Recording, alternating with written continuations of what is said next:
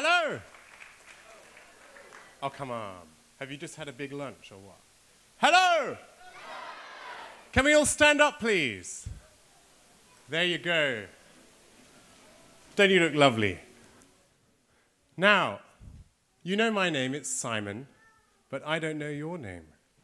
Can we all, after the count of 3, shout out our names? 1, 2, 3. Very good. Not bad. Now, the thing is, you're all about to hear an opera. Hands up who's been to an opera before.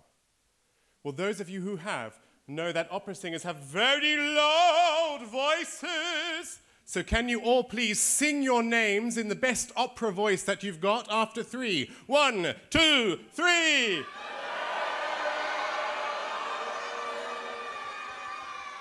Fantastic. What great singers you all are.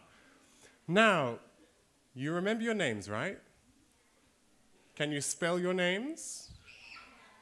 Those of you whose names begin with the letter A, the letter B, or the letter C, please remain standing. And those whose names begin with the letter D to Z, please sit down.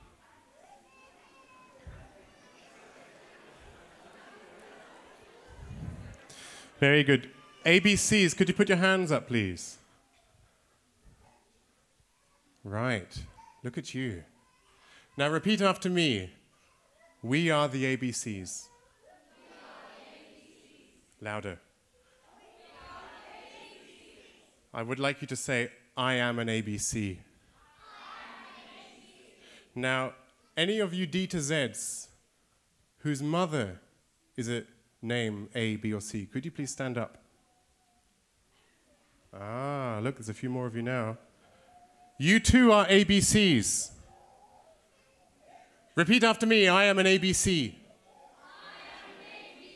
Okay, those of you still sitting, we're the D to Zs. We're pretty cool, aren't we? Oh yeah, look at you. Ah, you look so good. You look so healthy. You look so strong. Let's say D to Z, we're the best. D to Z, we're the best. D to Z, we're the best. Stamp your feet. D to Z, we're the best. Now, D to Zs, we've had a pretty hard time of it, haven't we? Life's hard, isn't it? Hands up, who of you have been on a bus the last few days? Traveling on a bus. Is it crowded? Did you get a seat? Ah, well, how many of you have not got a seat on a bus recently? You haven't got a seat. You're a D to Z, that's an insult, isn't it? That's an insult to us D to Zs not to get a seat on the bus. What about you? Lovely girl there with a hand up. Can we get a mic to her? What did you want to say? No, I didn't. Oh no, it was the one behind you. Behind you. Oh, never mind. Okay, never mind. Let's just leave it.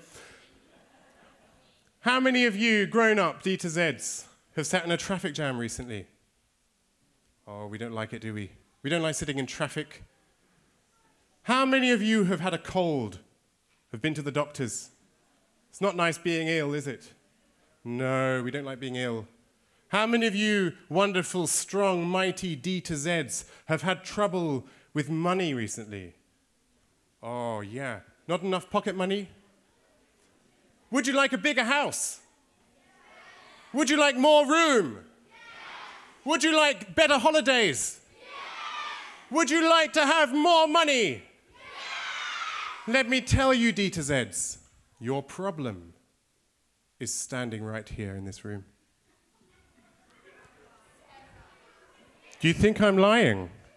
Those ABCs, they're the ones taking the seats on the bus. They're the ones controlling all the money. Those ABCs, look at them. They all know each other, don't they? It's all a conspiracy. Those ABCs, they have secret meetings we don't know about. They have secret handshakes we don't know about. Let me tell you this, D to Zs, the ABCs, they're going to take over.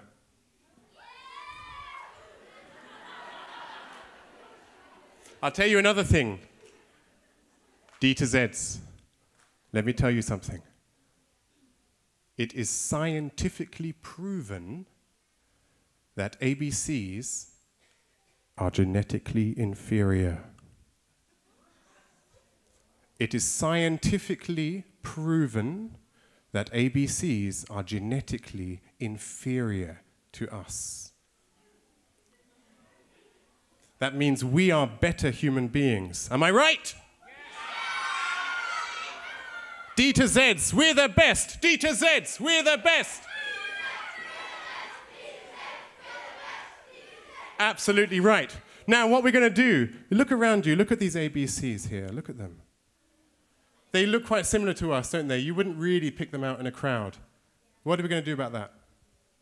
What should we do? How would we pick them out in a crowd? Someone tell me. Should we give them something to wear? Yeah? What should we give them to wear? A T-shirt. T-shirt's a good idea. How about a badge? There's a hand up over there. What do you think? A bib. I think we should give those ABCs a badge. Am I right? Yeah, we're going to give those... Be quiet. We're going to make them wear a badge. That way we know if one of those ABCs is on the seat on the bus that we should be sitting on. And then we're going to get rid of them. Because imagine how better our lives would be if there were no ABCs. There would be so much more space, wouldn't there? We'd have bigger houses, wouldn't we? We'd have more money. Let me hear you say, ABCs, out you go. ABCs, out you go. ABCs, out you go. Louder. Come on.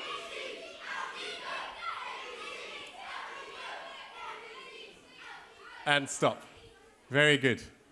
I like this group over here. Okay. Let's just give those lovely people standing up a huge round of applause and thanks.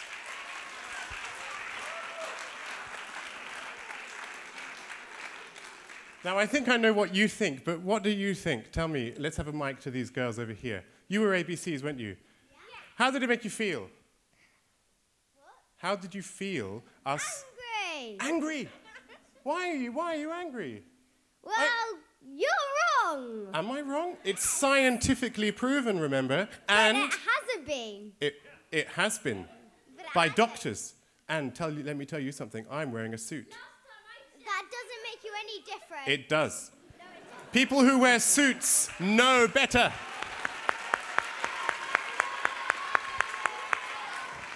I'm right. Okay, let's hear from another ABC. Was there somebody over here?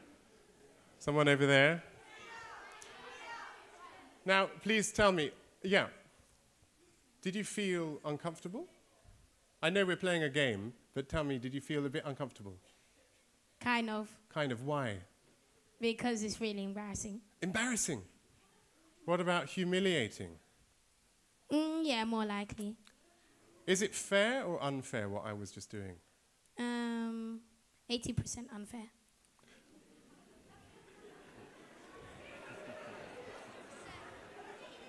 So what's the 20%? You're not sure? Not sure, but why? More likely 80%. Is the 20% because I'm standing here in a suit holding a microphone so I look like I know what I'm talking about? Yes. Ladies and gentlemen and boys and girls, this is the most important thing that anyone's said. What you just said. Someone who stands up with a microphone wearing a suit. Now, just tell me in one word, it begins with P. Who wears suits? People, yeah. But what job do they have? Politicians. Now, a very, very bad man, who was himself a politician, once said, if you tell a lie often enough, you will start to believe it yourself. How many times did I say that it is genetically proven? It is scientifically proven. How many times did I say that? Once? Twice. If we repeat a lie often enough, we'll believe it ourselves. So this 20% person over here kind of thought I had something going. How dangerous is that? Pretty dangerous, huh? I have another question for you. Hands up who's got a best friend. You haven't got a best friend? Oh, give her a hug. Oh, now you've got one. Have you got a best friend? What's her name? Marion. Marion. And tell me, what's your name? Marion. Your name's Marion too? No. What's your best friend's name? Marion. Okay, fine. So we've got that. Now, we won't labour the point. Now, tell me, if you saw Marion upset and crying, what would you do? I'd go see her and ask her what's the problem. Ask her what the problem. Would you give her a hug? Yeah. Yeah, you'd look after her. If, let's see someone else. Who else has got a best friend? There's somebody at the back. Go ahead. That's great. Very good microphone passing over there. Daniel. Daniel! So if you saw Daniel being bullied, what would you do? I would tell one of the teachers in my school and then he would stop. Okay, very good. Would you also talk to the bully? No. You'd be scared? No. Would you talk to your friend? Yeah. What would you say to him? It's all right. It's all right. You'd protect him? Yeah. Okay, I've got a question for everybody here. Those of you who stood up as ABCs, put your hands up. Do any of you, except for those of you whose mother's also an ABC, did any of you lie? Are any of you actually not ABCs, but you were standing up out of solidarity and protection for your friends? Did anybody do that? Are you telling me nobody did that? You did. You stood up even though you're not an ABC. Can we have a mic? Why? Just tell me why. Because it's not nice. It's not nice. So did you stand up because you thought that you would want to be protective, or? I don't know. Did you feel annoyed with me? No. Did you feel annoyed with those people who were shouting ABCs, out you go, for no reason? So what I'm saying, that's great. Well done for standing up. Give her a round of applause. Now, all of you would help your best friend if they were being bullied, am I right? But only one of you stood up pretending to be an ABC. If you'd all stood up, what would have happened? What would have happened? Tell me. Yes, at the back with the red. Nice and loud, because there's no mic near. Okay. Yeah, well, we're all going to die eventually, but that's not quite the point. Oh, hide! Oh, lied! Sorry, that's why we need microphones. Sorry, I'll take it back. Now, the point is, if you'd all stood up, pretending to be ABCs, who would I have been? Some nutter at the front talking rubbish, am I right? I was talking rubbish, but most of you stayed sitting down listening to me, didn't you? You stamped your feet, didn't you? I was there, I saw it. Listen, the point I'm making is quite important here, because in this small room, in this 10 minutes, we've just created a microcosm of what happens in the world. And the word is prejudice. Do you know what that word means? Who stands up, who's someone who thinks they know what this word means and they can explain to us? Yes? Say again? When somebody hates you for something you have. For something you have? Yeah. Or something you are? Mm-hmm. Let me ask you all a question. Hands up who decided what color they would be when they were born. Oh, really? Did you? Hands up who decided what country they would be in when they were born. What, you decided as a little fetus inside your mummy's tummy what country you'd be in? No. These are things that we don't decide. Hands up who decides if you're in a shop and there's something you want to steal. There's a lovely chocolate bar, but you haven't got any money. What are you going to do? Are you going to steal it, or are you going to walk past it and not have chocolate? Whose choice is that? That's your own choice, isn't it, to commit a crime. And what happens if you commit a crime? You go to jail. You get locked up. You get your freedom taken away from you. But the question is it a crime to be what you are? Have you committed any crime? I like you. I like you both. It's very nice. Now be quiet.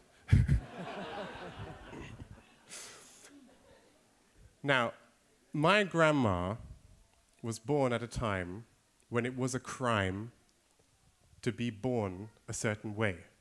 Can you imagine? Now, that particular example, my grandma is Jewish.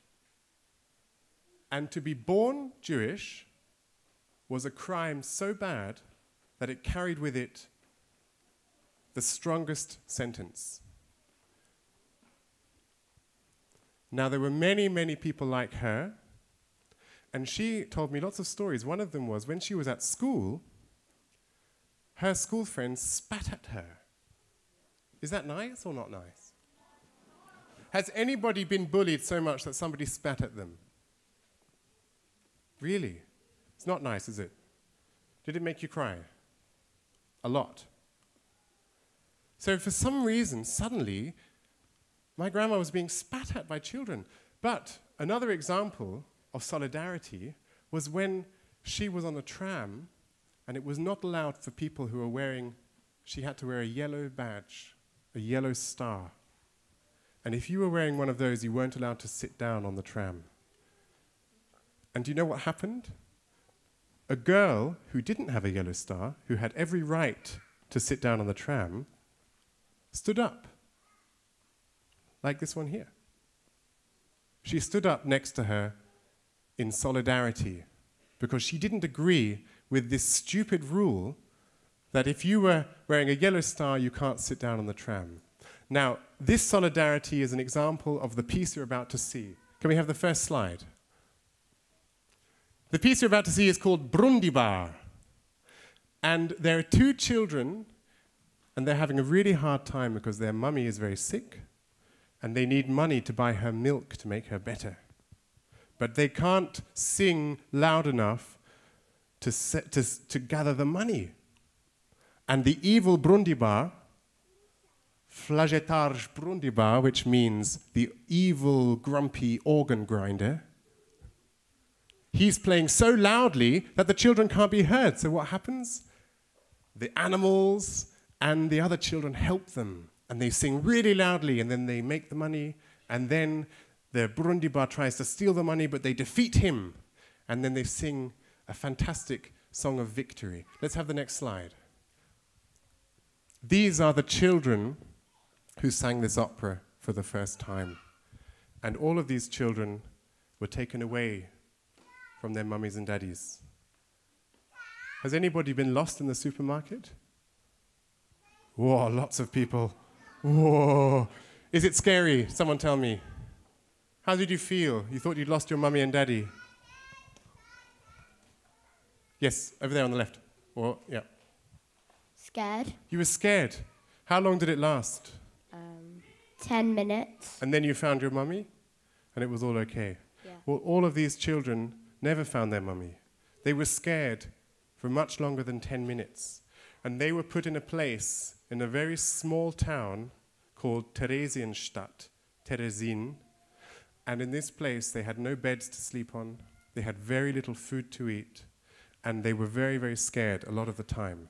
I'm going to read you a poem that was written by one of the children who was kept captive in this place at Teresin. His name is Teddy. When a new child comes, everything seems strange to him. What? On the ground I have to lie? Eat black potatoes? No, not I. I've got to stay. It's dirty here. The floor, why look, it's dirt. I'm afraid. And I'm supposed to sleep on the floor? I'll get all dirty. Hear the sounds of shouting and crying, and so many flies. Everyone knows flies carry disease. Oh, something bit me. What was that? Here in Teresin, life is hell. And when I can go home again, I cannot tell. Hands up. Who knows somebody who's aged 80 or over? Lots of people. Who's your 80-year-old? uncle. What's he like, your uncle? My uncle is... Is he nice? Yes. Is he nice to you? Funny. And he's funny. What does he tell you jokes? No, but he does funny faces. He does funny things. What's the funniest thing your uncle did? He does silly like this. Oh, like this. Like Oh, that's nice. like a monkey. Like a monkey. He sounds like a really fun uncle. Now, these children, do you think we could go back 2 slides to the picture of the children? These children that we saw just now, they would all be 80 now, 70 and 80. They would be grandpas. Hands up who's got a grandpa or a grandma. What are they like? Are they nice? Are they funny? Do they do monkey impressions too? What do they do? What does your grandma do? Shout out, anyone.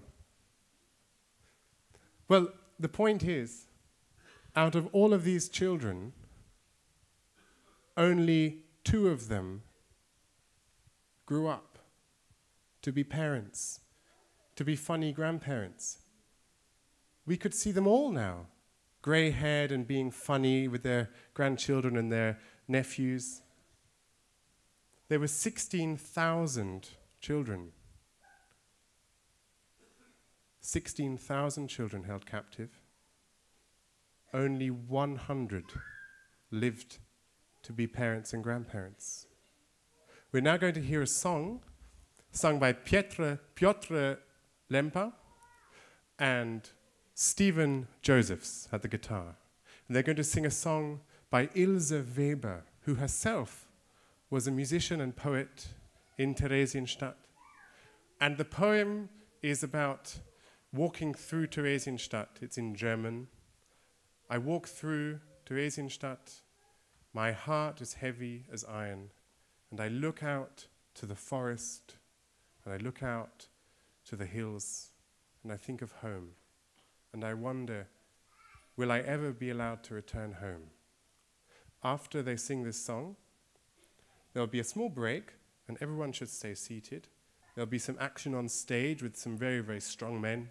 And then Mahogany Opera and Pembroke Academy of Music will perform for you this fantastic work in memory of these wonderful children. Whilst they sing, we're going to see some lovely drawings drawn by children in Theresienstadt. And they're drawing everyday life. You'll see pictures of the bunk beds.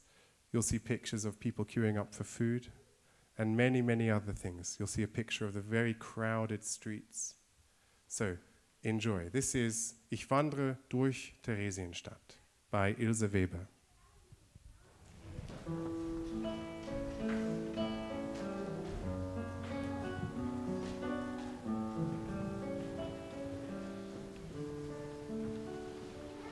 Ich wandre durch Theresienstadt, das Herz so schwer wie Blei, bis je mein Weg ein Ende hat, bis je mein Weg ein Ende hat, dort knabbernde Bastei, dort knabbernde Bastei, dort bleib ich auf der Brücke stehen und schau ins Tal hinaus. Ich möcht so gern nach Hause gehen, ich möcht so gerne weitergehen, ich möcht so gern nach Haus, ich möcht so gern nach Haus. Nach Haus, du wunderbares Wort, du machst das